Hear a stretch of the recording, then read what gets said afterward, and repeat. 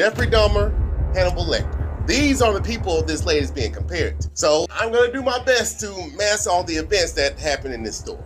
Before we begin, I'm thinking of changing my name on my YouTube channel. Something that lets people know that this is a true crimes channel. Do y'all think this is a good idea? And if so, give me some names I can choose from in the comments. Also, hit that like, subscribe, and turn those notifications on so you don't miss out on any video. Now, let's get to this one. Omaima Aree was born in 1968 in Egypt, and it was said that she had a pretty rough upbringing. Her father was an abusive man who often took out his frustrations on her and her mother. Then as she grew older, Omaima had to submit herself to sexual humiliation just to survive, and on top of that, she had been subject to female genital mutilation, meaning her private parts were circumcised.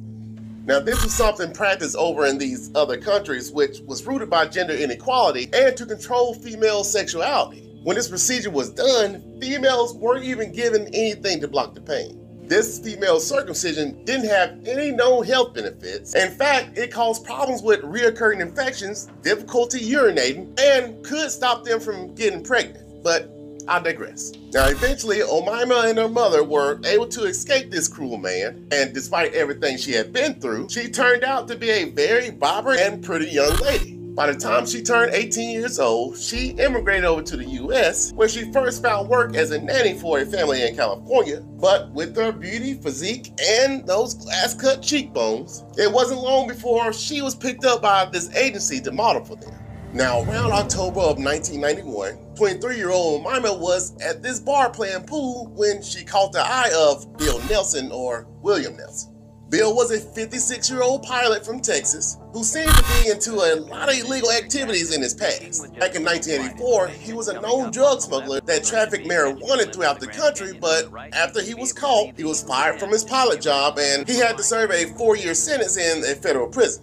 Once Bill's sentence was over, he wanted to start over, so he headed over to Orange County and soon landed this job at this prestigious mortgage company. Now, Bill was one of those flashy and outgoing guys. He was from Texas, so of course he had that big belt buckle and wore a cowboy hat. Omaima, who was still barely getting by working as a model, thought to herself this would be the perfect opportunity to get with a man who could take care of her while she pursued her dreams. So once they talked to each other for a while, the rest was history. Within just a week or so, Bill proposed to Omaima and the two soon tied the knot. At first, Bill seemed to be a very generous and loving guy. For their honeymoon, he told Omaima he owned a ranch in Texas so they could spend their honeymoon there and get to know each other a little bit better. But what he really wanted to do was show off his 23-year-old wife to his relatives. Now, once they finally made it there, Bill wined and dined Omaima. He showed off all the land he owned, took her horseback riding, and even called up his daughter, whom he had with his previous wife, and told her how good everything was going and invited her to Thanksgiving to meet Omaima. Now, life was good for these newlyweds during their month-long relationship, but it wasn't long before Bill would show his true colors. Once they made it back to their apartment in California, Bill allegedly became violent with her and started physically, mentally, and sexually abusing her.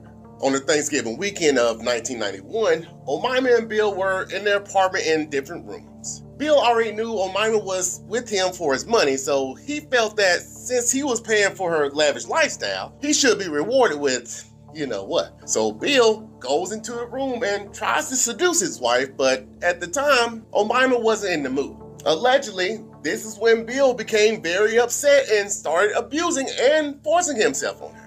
Although Omaima repeatedly tried her best to get away from him, Bill was a pretty big guy who was raised on a farm, so no matter how hard she pushed and kicked, there wasn't no escaping. Now, while Omaima continued to struggle to get away, she noticed a clothing iron in arm's reach. So she grabbed the iron and knocked Bill across the head with it. As she continued to beat on him with the iron, she saw a pair of scissors on the counter, so she grabbed it and began stabbing him everywhere she could until she killed him. So over the next few days, Omaima felt that no one's gonna believe her story that she was getting abused. So she needed to get rid of this body in hopes that no one would start to miss Bill. So one day she goes over to one of her ex's house and tells him that she was being assaulted by her husband and she accidentally killed him in self-defense. She goes on to tell him she had been doing stuff with his body to try to get rid of it, then showed him the trash bag with Bill in it. She then allegedly offered $75,000 and 2 motorcycles to help her with getting rid of the rest of it. The ex was like, "Sure, I'll help you. Just give me some time to come up with a plan and I'll get back with you. You go ahead and head back home and I'll come over there when I have this plan." So Omaima leaves his house, and as soon as she drives away, he immediately calls the police to inform them of what she had told him. Now, I'm not sure what was going on in Omaima's head, but this next part of the story is a bit disturbing and gory, so I'm going to block out some of the words or just give y'all demonstrations of what she actually did. Okay, so shortly afterwards, the police found Omaima driving a red drop-top Corvette and pulled her over. They told her that she matched the description of a murder suspect, but as they were talking to her, they noticed a black bag sitting in the passenger seat. Omaima tries to deflect the officer's questions, but she was asked to get out that car. As the authorities sorted through all the bags, Omaima just sat there with this blank stare on her face. But when they finally realized what was in there, they were in absolute disbelief. The bags contained 2 of the things that allow you to breathe with black marks on them that showed the victim smoked. Immediately, the police turns back to Omaima and asks her what is going on. She tells them that her husband Bill was responsible for those. She stated that Bill told her to dispose of them while he went away on a business trip. Now, though the police couldn't determine who the parts belonged to, they detained Omaima for questioning while they obtained a search warrant for their apartment. Now, it wasn't long before the investigators got the search warrant, and when they went inside Bill and Omaima's apartment, it was like she was performing some kind of sick ritual with Bill's parts. There were suitcases with large trash bags in them filled with Bill's parts. Then in the bedroom, the bed frame was completely broken and the entire mattress was stained with blood. Lying next to the bed was a broken lamp and a clothing iron that had blood and hair all over them. Now, mind you, Bill was a pretty big man, so parts of him was everywhere. In the bathroom, hanging from a shower rod, was a hanger with Bill's hollowed upper torso. As they continued to search their apartment, they came across a deep fryer, and in this deep fryer was Bill's, you know what, cooked with Thanksgiving meat. As they looked in the trash can, there was dressing, cranberry sauce, and parts of him cooked in there as well. I know you're probably thinking, it can't get any worse than this, but let me tell you, it definitely can. So once they finished placing all the evidence in the bags, the investigators go to the refrigerator just to make sure nothing else was hiding in there. At first, the freezer looked like it was full with frozen veggies, but when they looked closer to the back, nothing could have prepared them for what they saw wrapped in tinfoil. As they started unwrapping the tinfoil, they realized that this was Bill's thinker, seasoned and deep fried. When the investigators spoke with the neighbors, they stated they heard the garbage disposal running continuously throughout the day until it broke. Now, when all Bill's parts were weighed, they compared it to how much he weighed on his driver's license, and over 80 pounds were still missing, suggesting that Omaima could have had Thanksgiving dinner with him. Now, while Omaima was being investigated, she told the authorities that she couldn't remember anything and stated she woke up one day and found him dead, but after the police provided her with all the evidence they had, she started talking. She claimed that it was all self-defense. In addition to trading out her body, Bill routinely bound her against her will and messed with her. Then she claimed on Thanksgiving Day, Bill had assaulted her again and she had a fear that he was going to kill her. In December of 1992, the trial for Bill Nelson's murder began. Omaima's defense team at the time of the trial said that there were no disputes that she didn't kill Bill, but she acted in self-defense. He stated that she had been involved in other abusive relationships and, as a result, had long been suffering from battered woman syndrome. With everything Omaima had to endure from her childhood to now, triggered that psychotic event.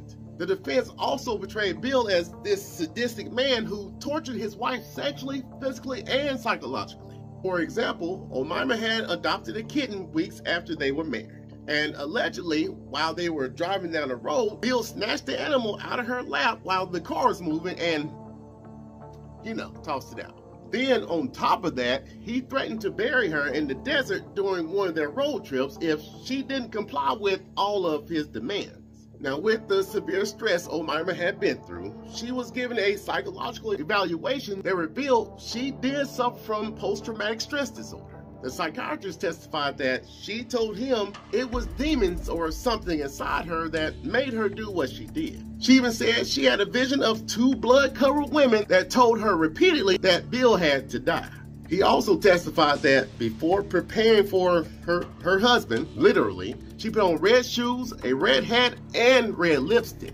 He went on to say that initially she told him after she prepared the ribs with barbecue sauce, she ate some of them and said, "I like mine's tender, like in the restaurant. It's so sweet, so delicious." But she later denied those allegations. Now, the prosecution, on the other hand, felt that she had other motives. They believed she had been plotting to steal from her husband because she had a history of using her sexuality to con older men out their money.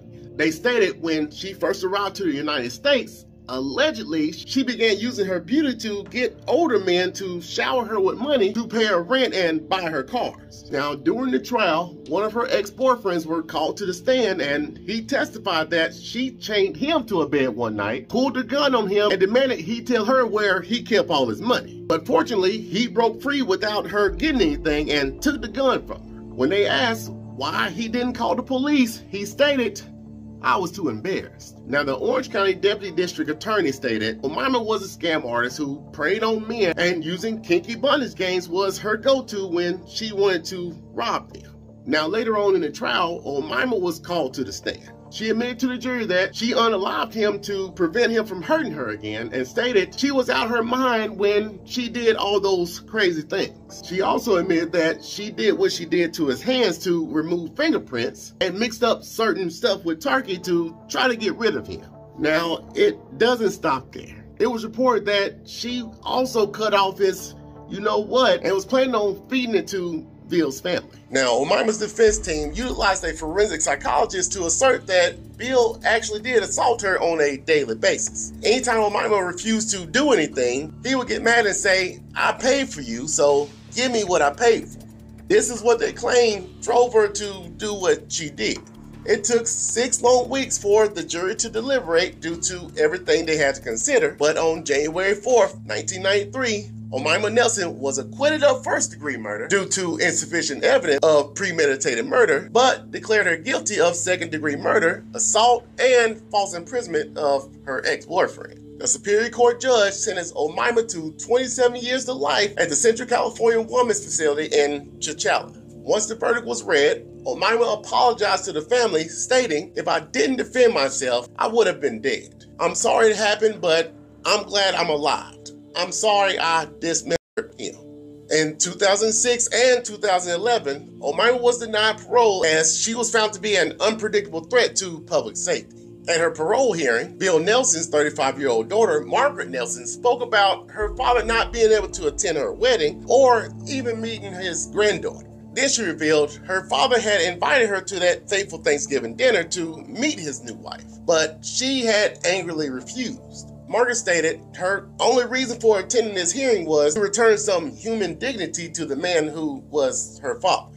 Now, Omaima remarried while she was in prison, this time to a man that was in his 70s who died before her second bid for parole in 2011. She stated that they had 3 conjugal visits, and while they were doing what they were doing, there were knives in the kitchen, but he never felt threatened or in danger in any way. She claimed she actually loved this man. In 2026, just 2 years from now, Omaima Nelson will be eligible for parole again, and she will be 58 years old. So if there's any older fellas out there that's looking for a soulmate, she'll be ready for you in a couple years. Nah, I'm just kidding. But this will bring this gruesome video to an end. I don't think I could ever be with someone who has been in jail for murder or even attempted murder, but what about y'all? Would y'all ever consider being with someone that's been convicted of murder? Listen, thank y'all so much for the love and comments. If you want to continue to show your love, go ahead and hit that like, subscribe, and turn those notifications on. I wish you all the best in your future endeavors. And until next time, stay mysterious, my friend.